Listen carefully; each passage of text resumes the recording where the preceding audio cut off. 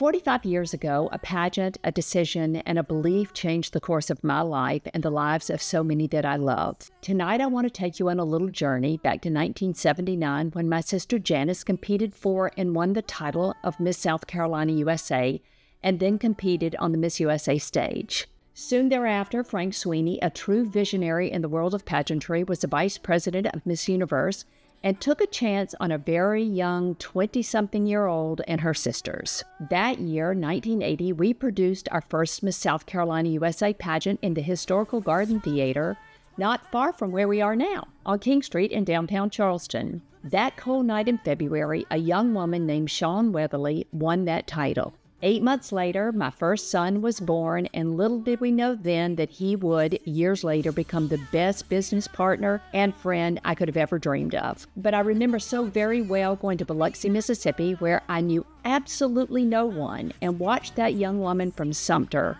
win the title of Miss USA. At that time, my husband David was in dental school, and we weren't able to fly to Seoul, Korea, but instead sat in the living room of dear friends who are here with us tonight to watch her life change forever when she became Miss Universe. This 45-year journey has been like no other, and I am forever grateful for the gift of working with what has been an iconic brand since 1952. But all good things come to an end.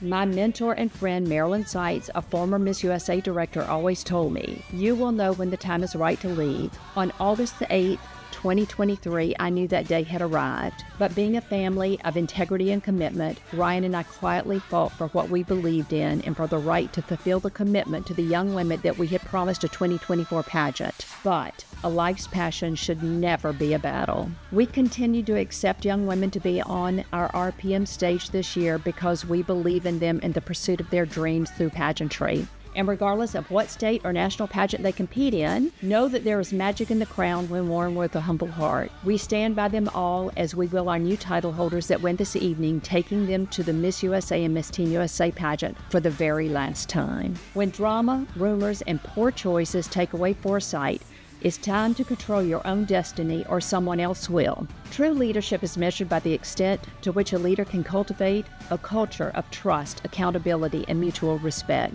Nelson Mandela said, "If you want the cooperation of humans around you, you must make them feel they are important. And you do that by being genuine and humble." It is so easy to break down and destroy. The heroes are those who make peace and build. I choose that path.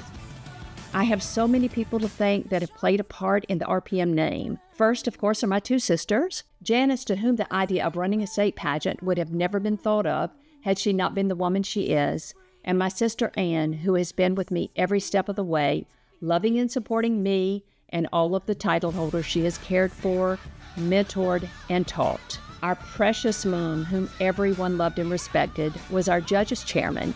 She was a woman of immense faith, compassion, honesty, and integrity, and expected nothing less from our judges. My husband David, whom when I went to him about expanding our company to Louisiana before fax machines or even cell phones, told me to go for it, and carried the weight at home when I was unavailable and always told me he was proud of me. My children, Ryan, Paul, and Morgan, for whom RPM was named, they sacrificed and continued to support and love me when I was busy traveling, working day and night, and giving more to the girls sometimes than to them. And thank you, Morgan, for bringing us Henry, the best son-in-law we could ask for. And Paul, you have given us so much with Brittany, who worked alongside of us while in nursing school, and for blessing us with our precious Tucker and Caroline Campbell. The many judges that may not have known much about pageantry, but as soon as they met and talked with our contestants, their opinions changed by seeing the hard work and dedication and life-changing abilities that a healthy competition brings. The many chaperones that gave their time and cared for these women and guided them through pageant weekends.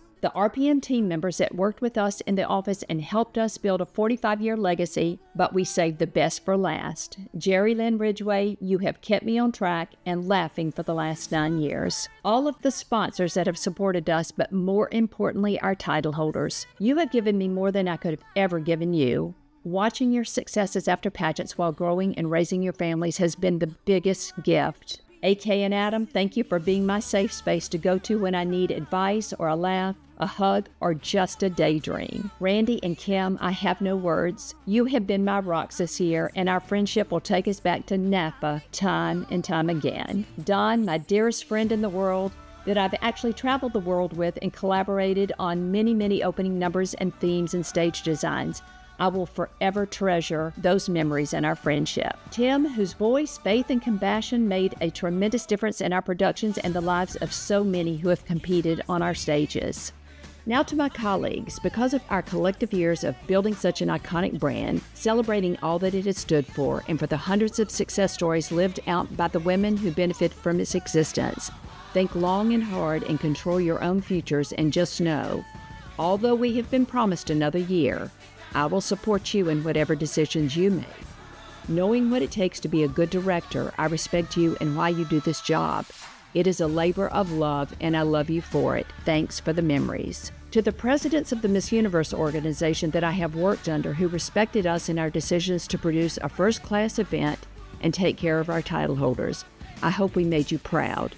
But more recently, Paula Shugart, who led us with integrity and compassion while respecting us and never losing sight of what was right and knowing the importance of a team. While the RPM legacy was never about having the most national winners, I do feel proud of the fact that after 1 Miss Universe, 7 Miss USAs, 4 Miss Teen USAs, and 1 Miss World, our record stands on its own and our place in history is secure. To the next directors of our RPM states, be careful what you are willing to pay for your seat at this table. Truth, honesty, and integrity is invaluable. Tonight, we will crown 4 deserving title holders, which marks 250 for RPM Productions, and it is our sincere hope and prayer for you that the magic that comes with your hard work, believing in yourselves, and what you have to offer your communities can change not only your life, but those around you. You will have the support of everyone standing on this stage tonight, and we can't wait to see where this pageant journey takes you. Not knowing what the future holds can inspire us to live more fully in the present, appreciating each moment as it comes. Just know that this is not my final chapter, and I look forward to what is next. For the last time, signing off, Paula Miles, Miss USA State Director.